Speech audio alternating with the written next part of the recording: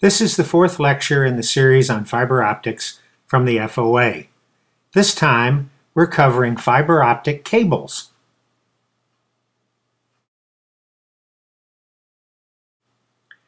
Cable is just one of the components of a fiber optic system, but it's the first to consider, as it must be chosen to fit the installation environment. First, we'll examine the differences in installation environments and how that affects the cables.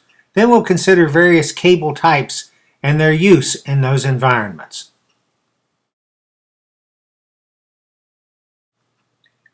Outside plant installations are just what the name implies. They're outdoors. Cables may be direct buried in the ground, pulled in conduit, or run aerially on poles. This means the cables must withstand not only the installation stress, but also the stress caused by weather and other requirements like rodents chewing on cables underground. Outside plant installations require different cables, more hardware, and different tools and test equipment. Premises installations are easier on the cables. They don't have to withstand the weather outdoors. But there are often large numbers of cables going to various locations. They're placed in cable trays or pulled in conduit or placed in J-hooks up on walls, and they eventually connect into patch panels and to equipment.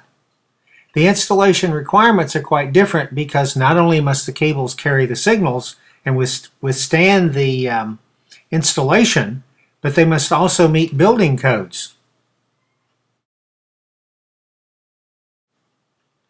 Because of the wide variety of conditions to which they are exposed, optical fibers have to be encased in several layers of protection.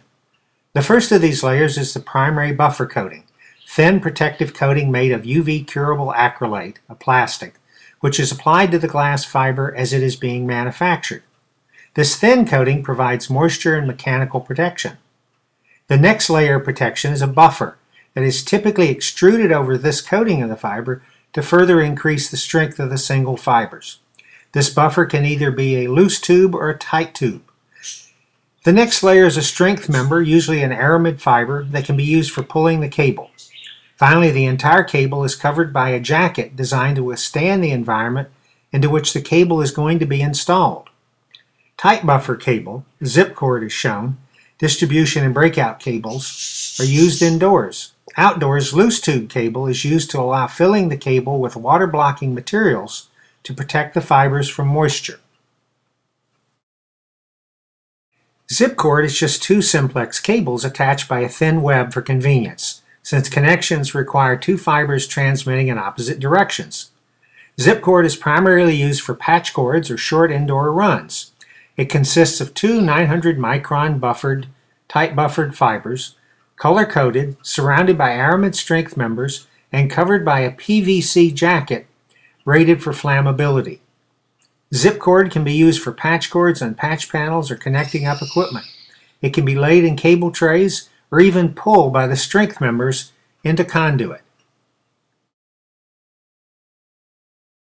Distribution cable is the most popular backbone cable for premises applications, since it offers relatively high fiber density in a small cable that is easy to install.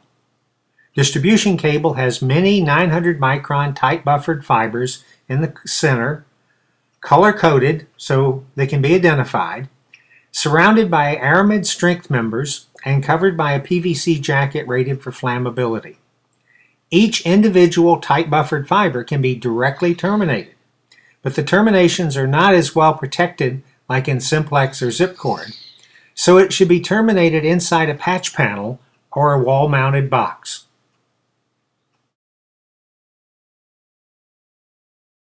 Breakout cable consists of bundles of simplex cables inside a flame retardant jacket for use indoors. It's a very rugged cable for harsh indoor environments, often preferred for industrial applications. But it is bulky and heavy compared to distribution cable. However, you may directly terminate each of the individual breakout cables for connections to equipment, since individual fibers are protected inside individual jackets, making it very convenient to use. Loose tube cable is used for most outdoor installations because it has higher tensile strength for pulling long distances or aerial installs and can be filled with gel or powder to provide protection from moisture or water. Loose tube cable contains one or more tubes which can contain up to 12 individual fibers. The fibers are only coated with a primary buffer coating of 250 microns diameter to keep the cable size small, but each are color-coded. Loose tube cable is usually spliced, and the splice is stored in splice closures, or the fibers are spliced to pigtails for termination. If directly terminated, the installer must use a breakout kit to terminate the fibers as they are too fragile to handle safely. Breakout kits use 1 mm tubing called furcation tubing to sleeve the fibers before termination.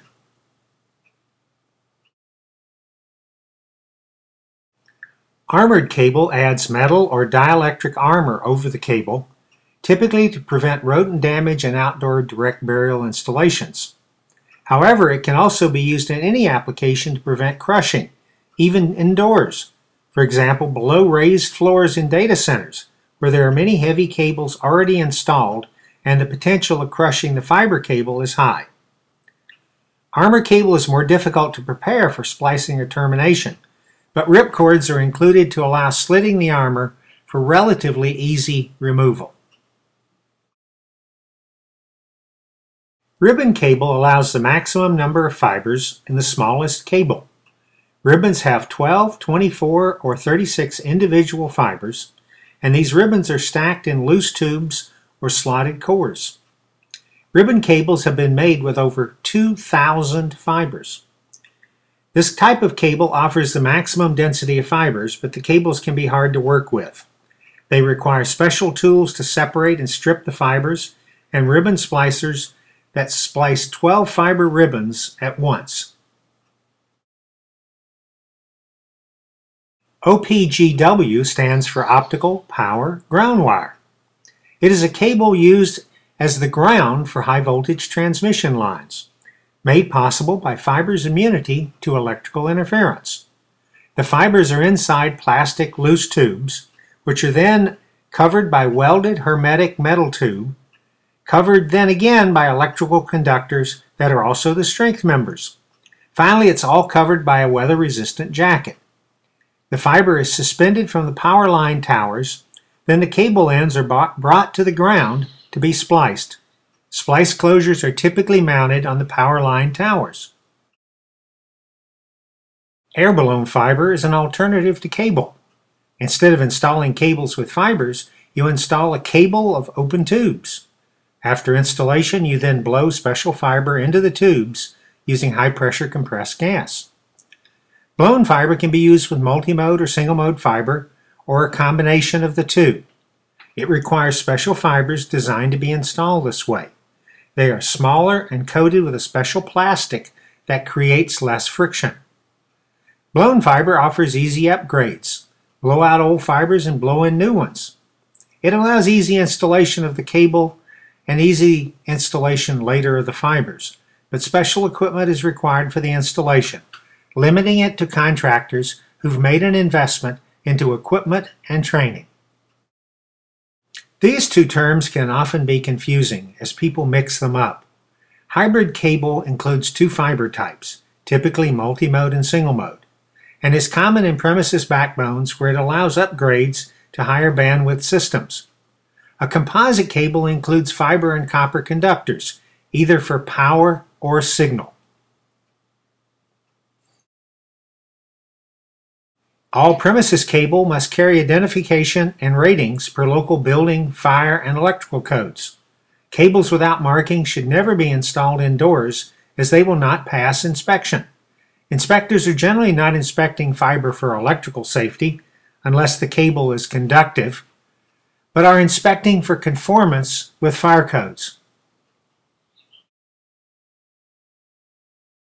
While cost is always an issue, it's most important that the cable chosen is proper for the application, has enough fiber for redundancy and upgrades, meets environmental requirements, and has appropriate hardware available for the application in which it will be installed.